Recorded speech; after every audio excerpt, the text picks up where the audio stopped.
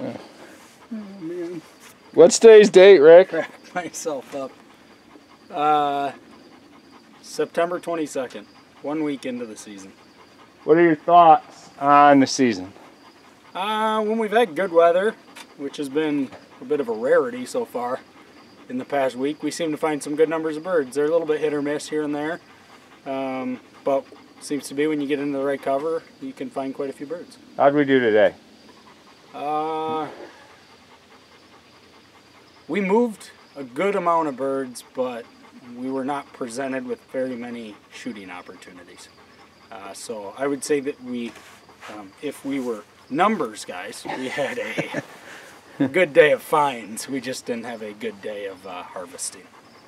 The good news about that is I don't have to clean birds or my gun tonight. No, you don't have to clean birds or your gun.